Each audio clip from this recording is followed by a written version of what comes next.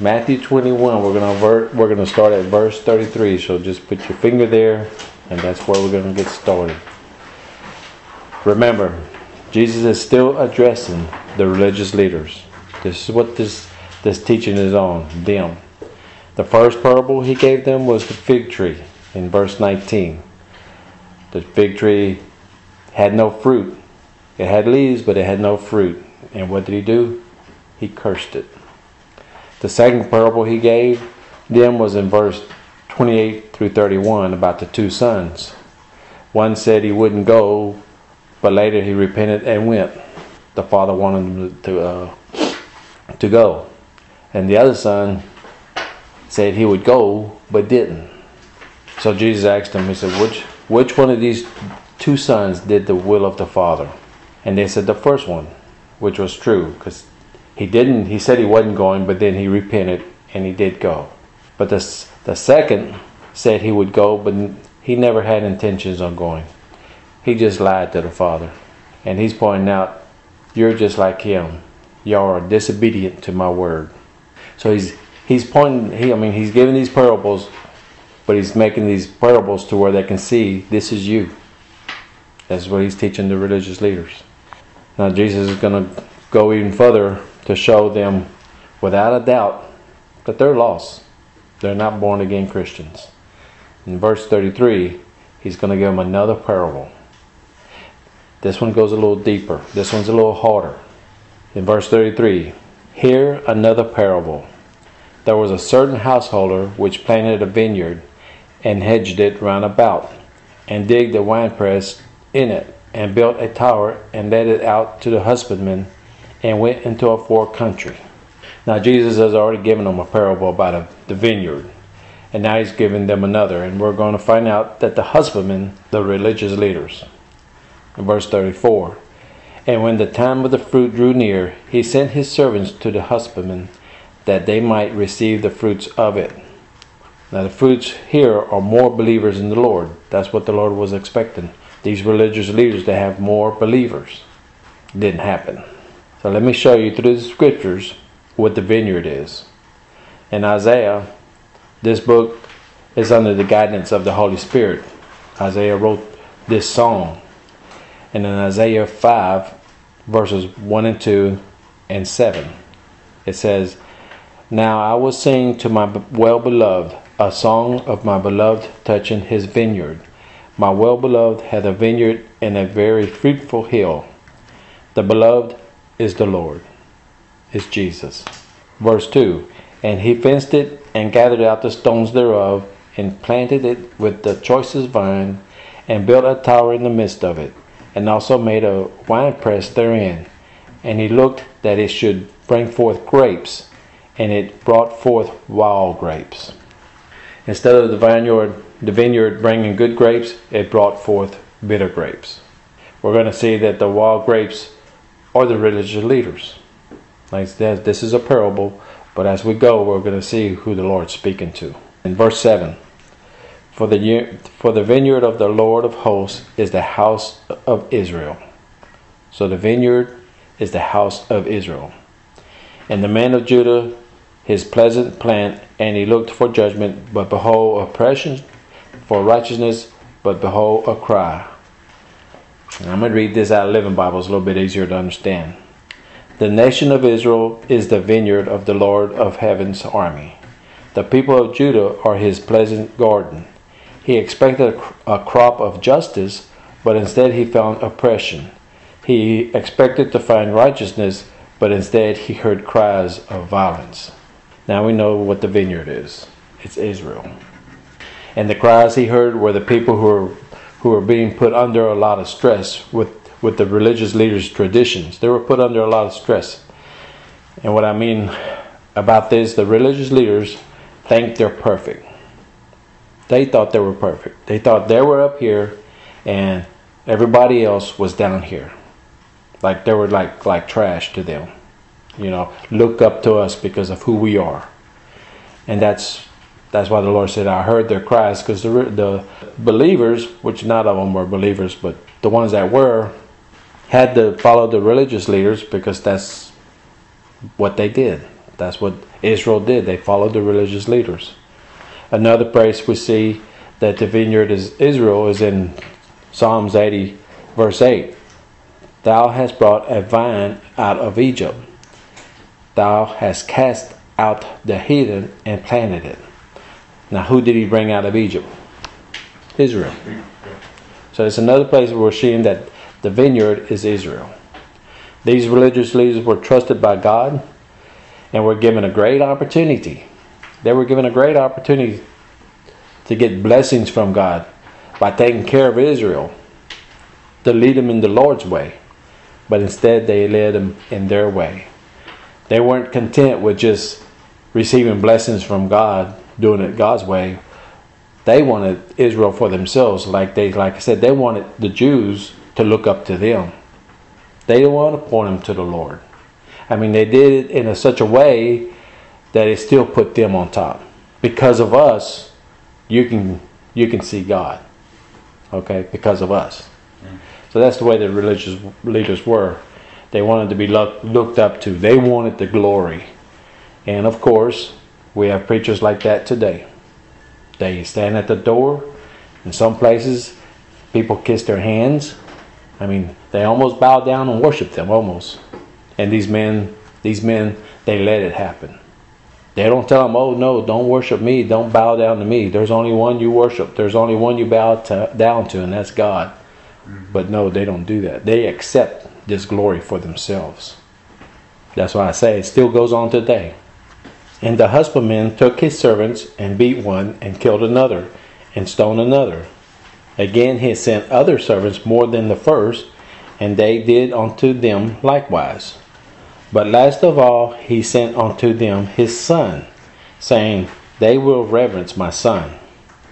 Now we can see that after Jesus, there is no other way to the Father. Because he says it right here. But last of all. So this is it. Jesus is it. If anybody's waiting for anything else, it's not going to happen. Jesus is the final. To get to heaven, you got to go through Jesus. There's nobody else after that. Verse 38. But when the husbandmen saw the son, they said among themselves, there is the heir. Come, let us kill him, and let us siege on his inheritance. This verse right here shows that the religious leaders recognized Jesus as the Son of God. They recognized him as the Son of God, but yet they kept asking him, who are you? They kept asking, even at his trials, they were saying, who are you? Right here, it says it plainly. They recognized him. They wanted his inheritance. This was premeditated murder. They didn't make a mistake, mistaking him as another servant that the Lord sent. They knew exactly who Jesus was. These religious leaders wanted the kingdom, but they wanted it to take it by force. Now we can understand what Matthew 11:12 says. This verse right here, a lot of people misinterpret this verse. But now we're going to see what it means. It says, and from the days of John the Baptist until now, the kingdom of heaven suffereth violence, and the violence take it by force. Since John the Baptist started to preach, repent, for the kingdom of heaven is at hand, he and many others were being prosecuted for their belief. Like I said, the biggest murder was the heir, Jesus. And that is exactly what verse 38 means. The religious leaders wanted to take it by force. You have many Christians that say, we need to take the kingdom by force. Us, the Christians. That's not what it says here. The religious leaders are the ones who want to take it by force, by killing Jesus. So now we know what that verse means. So now when you hear it and someone's saying, oh, we need to take the kingdom by force, you can go, no, that's not what the scripture says. Verse 39, and they caught him and cast him out of the vineyard and slew him.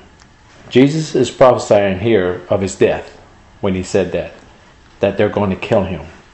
And it says that they were going to cast him out of the vineyard, which here it's speaking about Jerusalem, which is Israel, and they did. Hebrews 13 verses 11 through 13. This is going to be speaking about how they're going to cast him out of the city, and they did. They took him out to the hills to crucify him. But it says right here, under the old system, the high priest brought the blood of the animals into the holy place as a sacrifice for sin. And the bodies of the animals were burnt outside the camp, meaning outside the city. So also Jesus suffered and died outside the city gates to make his people holy by means of his own blood. So right here it says it. Just like they took the animals out of the city, they did the same thing to Jesus. I mean, they did that to the animal blood sacrifices. Did the same thing to Jesus. They took him out of the city to sacrifice him.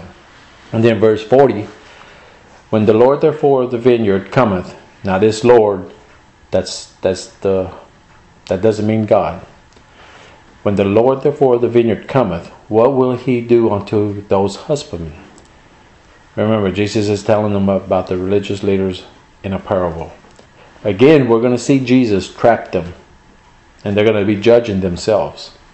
Verse 41, and they said unto him, we will miserably destroy those wicked men, and will let out his vineyard unto other husbandmen, which shall render him the fruits in their season. Now this is what the religious leader said. Just like when David said, that man ought to be killed, and the prophet told him, you're that man. Well, Jesus is doing the same thing right here to them. Yeah, they're saying, what that, this is what you need to do to him. And right here, Jesus is going to show them, you're the one. They were completely unaware that they were setting their own trap up. That's Jesus, huh? I mean, you can't fool him. You can't trap him, but he can trap you. They're calling themselves wicked men without even knowing it. Then they said that the vineyard should be given to another husbandman. The meaning of that is in Matthew 22, verses 8 and 9. Then saith he to his servants, the wedding is ready, but they which were bidden were not worthy. Speaking about the Jews here, about Israel, they did not accept Jesus Christ as the Messiah. So he's saying right there, those that were bidden, those who were invited, they didn't come. And in verse 9, it says, go ye therefore into the highways, and as many as ye shall find, bid to the marriage. So the Lord is saying, since Israel did not accept me, I came to them, and they did not want to come to the wedding. He's saying, now go out, whoever wants to come. Now, that's where salvation came in for us, the Gentiles. Since they didn't take it, God said, okay, I'm going to offer it to whoever wants it. Invite him to the wedding. Thank you, Amen. Thank you. Thank you for the Jews for being idiots. In verse 42, Jesus said unto them, did you never read in the scriptures, the stone which the builders rejected, the same is become the head of the corner? This is the Lord's doing, and it is marvelous in our eyes. Jesus tells them, don't you read the scriptures? And they, like I said before, they had to memorize the first 5 books of the Bible, the book of Psalms, and most of the major prophets, Ezekiel, Isaiah, Jeremiah. They had to remember all that. But like I said before, you can have it in the brain, in your mind, what the scriptures say, but unless you put it in the heart, it does absolutely nothing good for you. It doesn't help you whatsoever when you know all about them, but you don't put it in the heart. Jesus is pulling no punches here. Jesus reminded them of Psalms 118, verse 22. The stone which the builders refused has become the headstone of the corner. Now the cornerstone is the most important part of the building. Without it, the building would be unstable. They're talking about physical building without a cornerstone. We see that the stone is Jesus Christ here, though. He is the stone. And the builders who rejected him were the Jewish leaders. Peter declared it unto them in Acts chapter 4, verses 10 through 12. This is another illustration. It says, let it be known to all of you and to all people of Israel that by the name of Jesus Christ, the Nazareth, whom you crucified, whom God raised from the dead, he is the stone which was rejected by you, the builders, but which became the very cornerstone, and there is salvation in no one else, for there is no other name under heaven that has been given among men by which we must be saved. What's another way of saying what's happening right here in this parable? The builders rejected that stone, which is the religious leaders.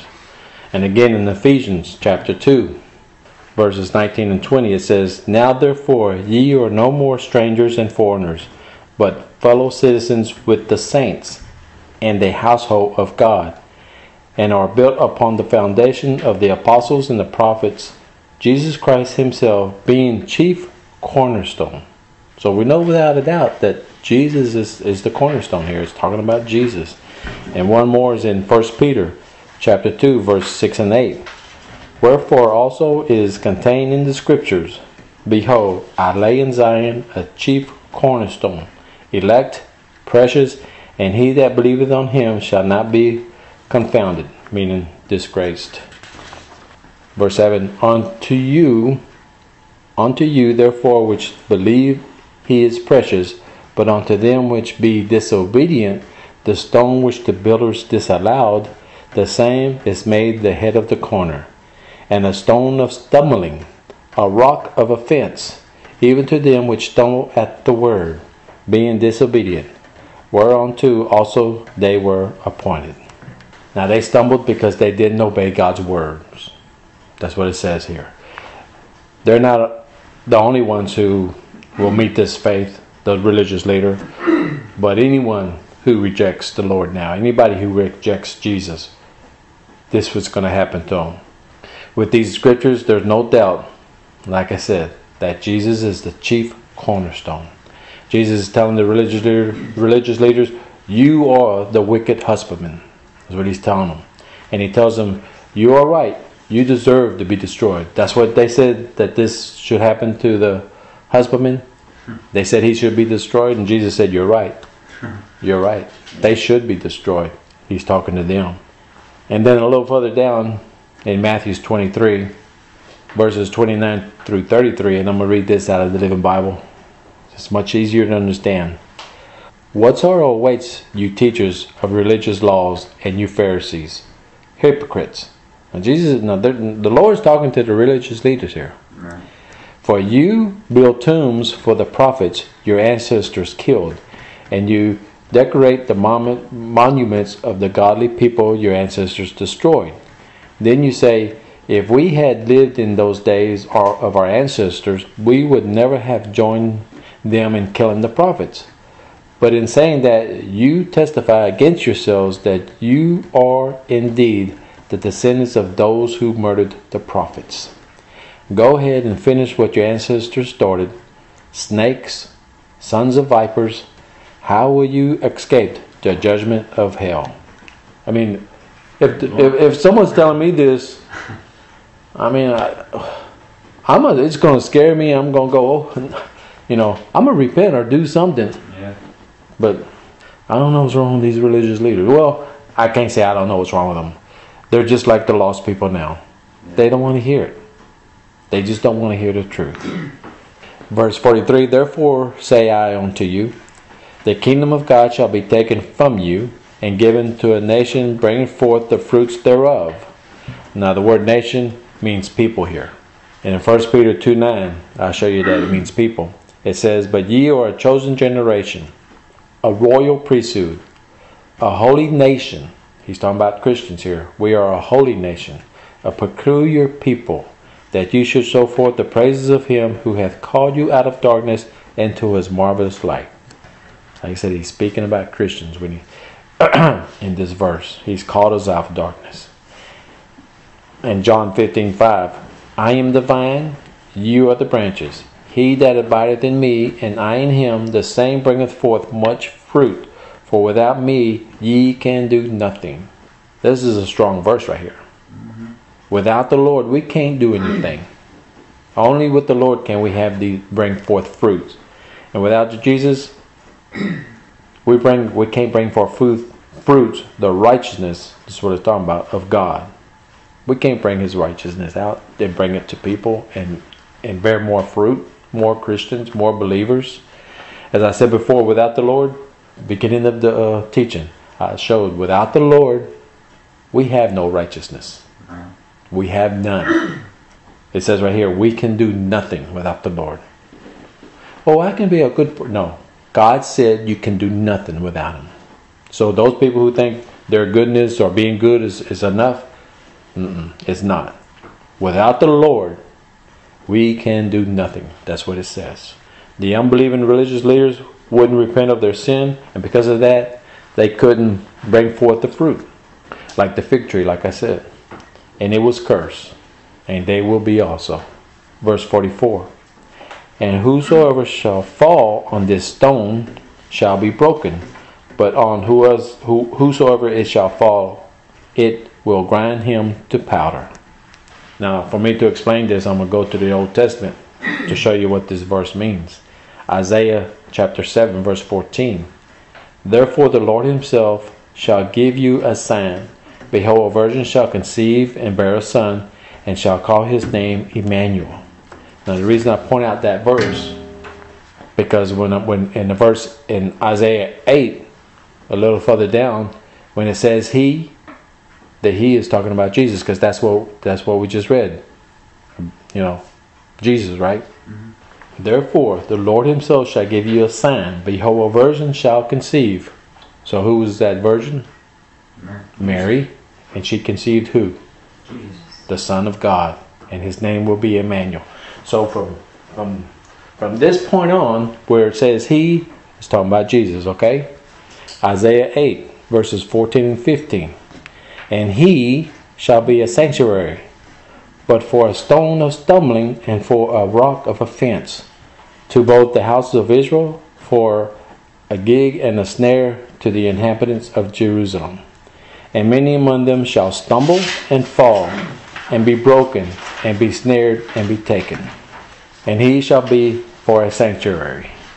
That's meaning those that are truly born again of God, we don't need to fear evil. We're under God's protection. We don't need to fear evil. Amen. Amen. And Jesus is a stone and a rock of stumbling and an offense to Israel and Judah. That's what he's talking about right here. Which he's talking about the ungodly. He's a stone. He's a rock of stumbling for the ungodly, for the non-believers. Instead of growing by the word of God, they are offended by it. Okay?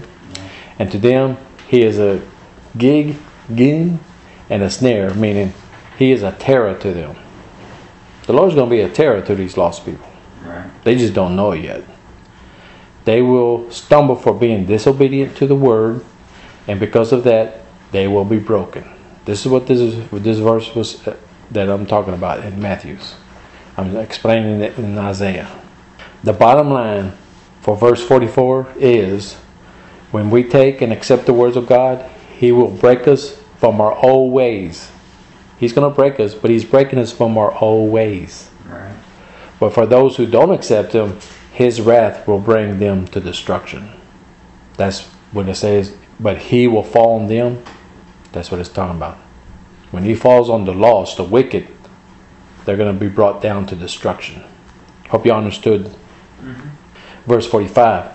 And when the chief priests and Pharisees had heard his parables, they perceived that he spake of them. Oh, really? Really? When the chief priests and Pharisees had heard what he was saying, they perceived that he spoke of them.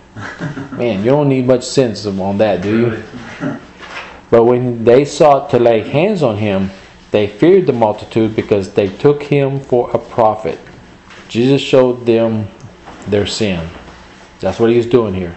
Instead of falling on their knees, like I said, and repenting, they wanted to kill him. Just like it says in Luke chapter 4, verses 28 and 29. And all day in the synagogue, so everyone in the church, when they heard these things, this is Jesus preaching in the church. When they heard these things, were filled with wrath. They were offended. Verse 29. And rose up and thrust him out of the city, and led him unto the brow of the hill whereon their city was built, that they might cast him down headlong. So these religious leaders was doing exactly what happened in Luke. Jesus went into a church and he offended the people there, and they wanted to kill him. And this is exactly what the religious leaders are doing here. But when they sought to lay hands on him, they feared the multitude because they took him a prophet. They wanted to lay hands on him, and we're not talking about healing them either. Laying hands on him, they wanted to kill him. That's what they wanted to do. These are the kind of religious leaders we need to be aware of, because they're not out to give us, they're not out to give the glory and the power to the Lord. These religious leaders, like I said, they want it for themselves. They want the glory, they want the power. And that's what we need to be aware of. These are what you call wolves, which in Matthew 7:15, beware of false prophets, which come to you in sheep's clothing, but inwardly they are raven wolves. That verse, Christians need to read this verse. Christians, the danger of false prophets, or they have great deceptions. Great deceptions. They have no mercy. They're very clever. Now these are the wolves. And all they're after is your money and your possessions. That's all they want. This is the wolf. They don't care one bit about your salvation. They're wolves. They're deceitful, and they're in sheep's clothing. So they're hard to recognize. They are hard to recognize. These wolves, they look and act very religious, but inwardly, the Lord says they're swindlers. They want to swindle you out of whatever you have. Whatever money you have. I don't care if you're just a poor little old lady. They're going to want what you got. That's all they're there for. False preachers are pleasant. You know, none of these false prophets, false prophets, false preachers, none of these wolves look like the devil. They don't have horns on their head. By looking at them, you think they're men of God. They're pleasant and they're positive. They like being around Christians to talk like them so they can be accepted as a Christian. That's what they do. Am I telling the truth here? This is the Word of God. Jesus. They know the Scriptures. These religious men know the Scriptures. So you get someone up there and they start quoting Scriptures to you. Oh, this must be a man of God. But we need to remember this. Who quoted the Scriptures to Jesus when he was being tempted for 40 days and 40 nights? The devil. In Matthew 4:6, and saith on, this is the devil, and saith unto him, if thou be the Son of God, cast thyself down, for it is written. When he said, for it is written, he's quoting the Scriptures here. The devil is quoting the Scriptures. He shall give his angels charge concerning thee, and in their hands they shall bear thee up, lest at any time thou dash thy foot against a stone. So I'm showing you right here, the devil is quoting the Scriptures to Jesus. So these wolves, these religious leaders, they know the Scriptures. So because you hear them and they're quoting Scriptures to you, that doesn't mean anything. Right. We have to be very, very aware who we listen to. This is why the Lord tells us in 2 Timothy 2:15. The Lord says, study to show thyself approved unto God. This is why I push for Christians to study their Bible. Because if we don't, and we let man tell us what God says, we will be in danger of being under a wolf, and we won't even know it. That's why we need to study. The only way it is possible for a Christian, the elect, to be fooled is if they don't study the words of God. If you study the words of God, if you know what the words of God say, you'll know when a wolf comes about you, and he'll quote the Scriptures, but he'll totally take it out of context. But you'll know that because you've studied. So we can know when the words that are spoken to us are from the Lord by studying. John 10 verses 27 and 28. This is Christians, okay? God is saying to the Christians, my sheep hear my voice, and I know them, and they follow me. And I give unto them eternal life, and they shall never perish, neither shall any man pluck them out of my hand. You get a wolf, and you start listening to him, he's going to pluck you out of Jesus' hand. But God says right here, but the Lord says right here, if you hear my voice. We know the voice of God by studying, by reading His words. That's how we know the voice of God. Because we don't actually hear Him like y'all hear me now. That's not the way we hear Him. But we know His voice. Why? Because we study the words. We study the words. So because of that, God says, if you do that, no man can pluck you out of my hand. Amen? Amen? Paul says in 2 Corinthians chapter 11 verses 12 through 15, "But I will continue doing what I have always done. This will undercut those who are looking for an opportunity to boast that their work is just like ours. These people are false apostles. They are deceitful workers who disguise themselves as apostles of Christ. But I am not surprised. Even Satan disguised himself as an angel of light. So it is no wonder that his servants also disguise themselves as servants of righteousness." Talking about the demons. "In the end, they will get the punishment their wicked deeds deserve." So these false religious leaders, these wolves, they're going to get what they deserve. But right now, believe me, they're after you, they're after your money and everything that you can give them. That's what they want. And like I've said before, not only that, they know where they're going. They know they're in already. So they want to take down as many as they can with them. That's what they want.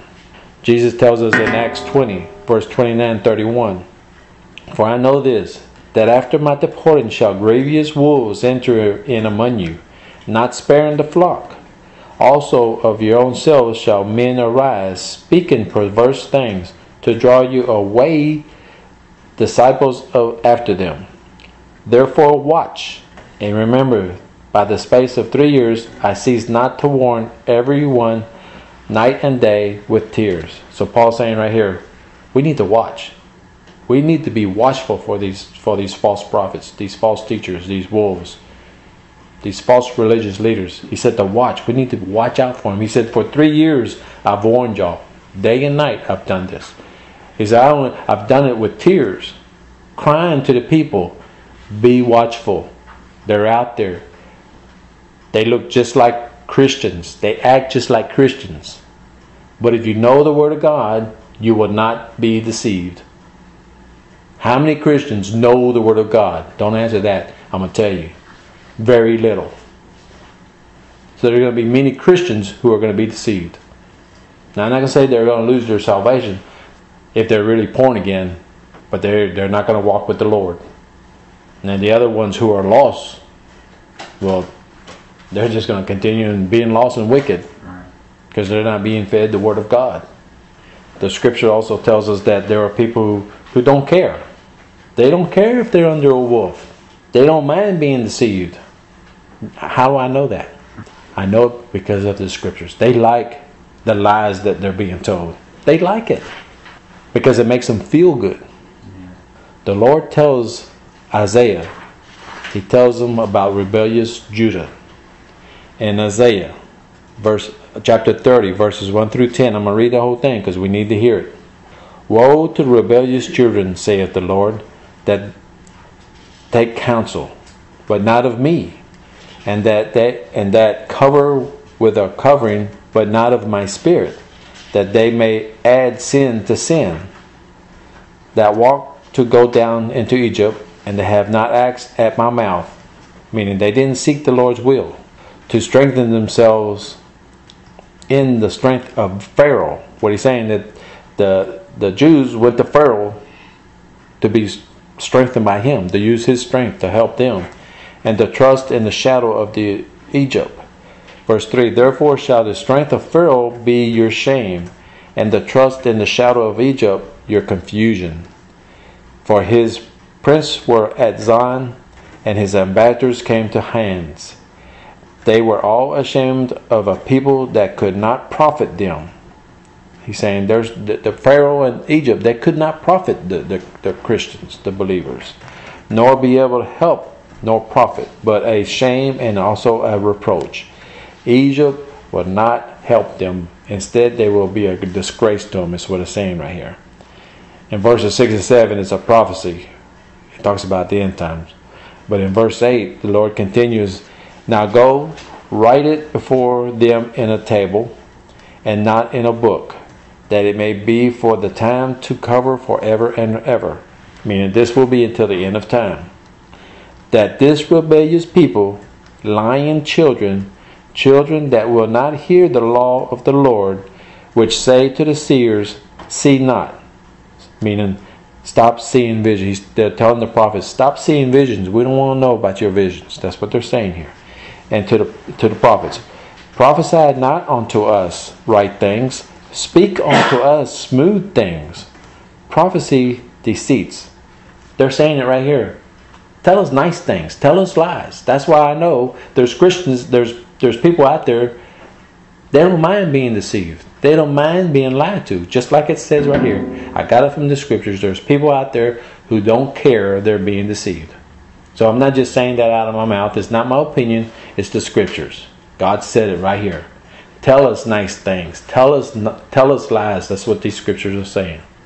There's other verses. I could go into them, but I'm just going to give them to you. Matthew 10:16. Behold, I send you forth as sheep in the midst of wolves. This is what the Lord is telling us. I send you forth in the midst of wolves. Be ye therefore wise as serpents and harmless as doves. Be strong in the Lord. Be strong in the Lord. Ready to defend what you believe. But then be as doves. Be gentle to those who want to hear the word of God. There's a time to be strong, mighty in the Lord. But then there's a time to be, like it says here, harmless as doves. To be sweet. To talk loving. You understand what I'm saying? Kindly. That's what we should be doing. We're out in the midst of wolves. So we need to know when to be strong. But then we also know when to be gentle. Luke 10, verse 3. Go your ways. Behold, I send you forth as lambs among wolves. God is telling you, hey, I'm sending you out there. But the reason I'm sending you out there, because you know my voice. And like I said, the only way we're going to know His voice is by reading His words. Right. That's the only way. If we don't read His words, we don't know His voice. But He's saying, hey, I'm going to send you out there amongst wolves. But because you know me, because you know my voice, you got sanctuary. We don't have to fear evil. Amen? Amen. These are for Christians who are really, truly born again. These are for Christians who really want to walk with the Lord. These are for Christians who want to be out there on the battlefield, fighting against the devil and his demons to try to reach people to the Lord. Like I said before, you're a football player. You can be out there on the football field fighting the enemy, or you can be on the bench and being a bench warmer, not doing nothing for the Lord. Me, myself, I've chose to be out on the field. Amen. I chose to be out there in the battle. I have no problem with it. I've been doing it for years. I have no problem. And is it because of me? No, it's because the Lord, I allow the Lord to work through me, to fill me with the Holy Spirit, so the Holy Spirit can come out and tell these people, I am not ashamed of the gospel. Who heard that? How many of us can say that? Now think about it. How many of us can say, I am not ashamed of the gospel? And when you say that, you're saying, hey, I am going to witness to whoever comes my way, because I am not ashamed. Whoever the Lord brings my way, I'm going to witness to them, because I don't want their blood on my hands. Just like I explained to Hunter the other night. Ezekiel 3:18, it talks about warning the wicked. The Lord says if we don't warn the wicked of their wicked ways, their blood is on our hand for not warning them. And then in Acts 20, verse 26, Paul says, I am pure from the blood of all men. See, he's referring all the way back to the Old Testament, to Ezekiel. When it talks about the blood, he's saying, I'm pure from the blood of all men, saying, I have witnessed to everyone the Lord has brought my way. Nobody's going to hell because I didn't warn them. Is that the way we want to be? Mm-hmm. That's the way we want to be. That's the way we should be. And that's what the Lord is looking for from us. So I want to please the Lord. Mm-hmm. I want to please the Lord. I want to go out there on the battlefield and witness and talk about my Father. I'm not ashamed of my Father. I am proud of my Father. He has saved me from hell. He has cleaned me up, because I would be dead. There's no doubt in my mind I'd be dead right now. Because my two best friends that I was running around with, they're dead. I gave my life to the Lord, but they didn't. They're gone. So I know I would have followed right with them. But because the Lord opened my eyes, and I recognized who He was, and I accepted Him, I'm still here today. Amen. And because of that, I'm going to do whatever I can in the power of the Holy Spirit to reach people for the Lord, because I'm getting sick and tired of Satan winning the battles. Christians, wake up. Read the Word of God. That's the only way you're going to be strong in the Lord, is by reading the Word of God. If you don't read the Word of God, these wolves are going to attack you and you're not even going to know it. Because they're so sweet, they're so religious, they're so kind, but they're nothing but a deception. They're deceitful, and all they want from you is what you have. Acts 20, verse 29. For I know this, that after my departing shall grievous wolves enter among you, not sparing the flock. Not sparing the flock. They don't care what they do to you. In fact, they want destruction for you. That's what the devil wants. He's a master at it. All he wants is destruction for you. We need to learn how to study the Bible. And the only way we're going to do that is by studying it. Not by another man teaching you. Now, like I said before, the Bible says the Holy Spirit will guide you. And that's true. So a man of God, when he's led by the Holy Spirit, that's the Holy Spirit guiding you. It's not like the Holy Spirit is going to come down here and talk to you himself. Because we can't see the Holy Spirit. But it lives in us. And men of God, when they teach, it's the Holy Spirit teaching through them. But it's got to be a man of God. Make sure it's a man of God that you're listening to. Check him out. Don't just listen to anybody because they got pastor in front of their name or whatever title they have in front of their name or whatever initials they have by their name, behind their name. That means absolutely nothing. Nothing. I hope y'all listening to me. That means nothing. Look at the man. Look at his walk with the Lord. Does he praise the Lord? Does he give all credit to the Father? Read the Bible. I've showed you through the scriptures the devil wants you. And the devil doesn't look like the devil. Remember, the devil was the prettiest angel in heaven. So these horn things that the world has made the devil to be is totally opposite from that. He is one of the most beautiful angels in heaven. So the devil's not going to come to you like you think. You're not going to recognize him unless you're in the Word. Amen?